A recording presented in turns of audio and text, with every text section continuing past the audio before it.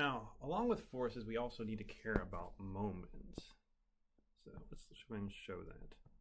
So forces, we've already seen that a lot right here. And that's the lift and drag. But we also need to care about moments, because those are also important for us controlling our aircraft.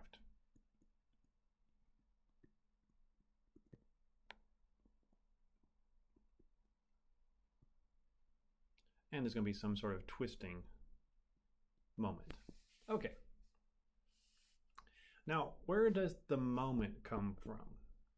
I'm not going to do as long of a derivation this time, but we're going to still use our airfoil, just like before. We're going to have some section of that airfoil that we're caring about. That section will have a pressure and a shear stress on it. Let's change colors there actually. So pressure and shear stress. That's going to be at some angle with the horizontal, or with the flow, sorry. We're going to have our chord here. That looks a lot nicer. That's a pretty good chord line. And our angle of attack, just like last time. With the flow coming in, we get all kinds of forces. But now what we're going to be talking about is our moment. So if I were to put my origin right here at the top surface, y and x, I will also have some moment spinning around that. And we're calling this the leading edge moment right here, because I'm placing it at the leading edge. Now, if you remember what a moment is equal to a force times a distance. That is what it is. So the distance isn't too hard here. That is simply my distance to the leading edge. And the force is going to be very similar to what we had before. So let's go ahead and write out the equation. So delta M leading edge. Why did I just do a cursive L? There we go, leading edge. And we're doing this prime, so we're doing it per unit span, and this is for the upper surface right here. It's going to be equal to my pressure on the upper surface in that segment times cosine of theta plus the shear stress on the upper surface in that segment times sine of theta times the width of the segment times x. Now that's where x is. Actually, I want to do that in a different color just to show nicer. That's x, and this is my force. So force is simply stress times area. This one is my distance to the leading edge.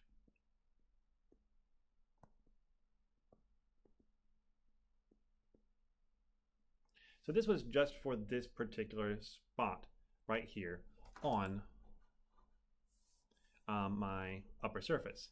Remember, we have an upper and a lower surface, and we have to integrate it. So to get our body moments, we're going to have to integrate.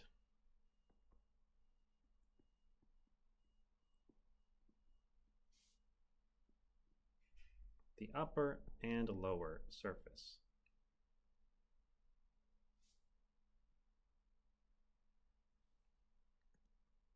What does that lead to?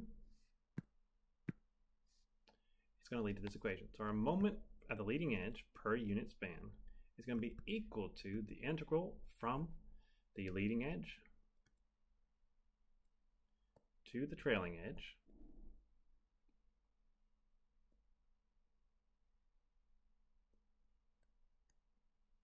as the pressure on the upper cosine of theta plus the shear stress on the upper sine of theta times x, which is the distance to the leading edge, minus the pressure on the upper sine of theta minus the shear stress on the upper cosine of theta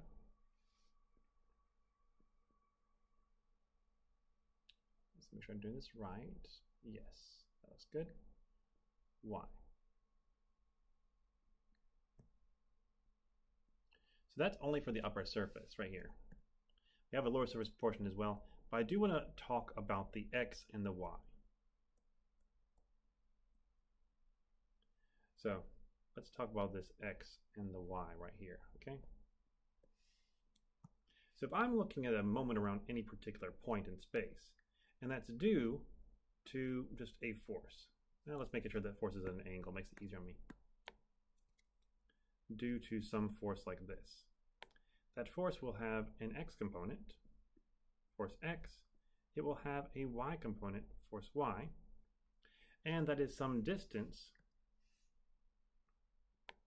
x, and some distance, y, leading to that moment. So in this case, my moment would be equal to, let's see, I do this always, I want to do this right. Counterclockwise positive would be x times force y minus y times force x. And that's what we're doing here. We're taking the force in the x direction and the force in the y direction, and we're more or less taking, this right here would be, in this case, the force y. I'm not going to keep that on my notes because I think it would be more confusing to be helpful if I'm not just listening to this video. But that's where that's coming from. Okay, now let's go ahead and finish this equation because we still got more to it. Now let's do the bottom surface. So integral from leading edge to trailing edge. And we're going to have negative the pressure in the lower surface now, cosine of theta, the angle with the flow between the flow in this particular panel, plus the shear stress on the lower surface times sine of theta. Once again, we're bringing in the x and the y. Then the pressure on the lower surface, sine theta, plus the shear stress on the lower surface, cosine theta.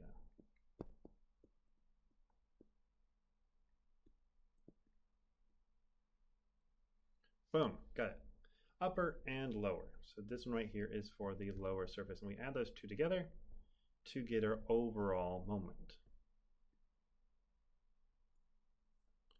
Not bad at all. Okay.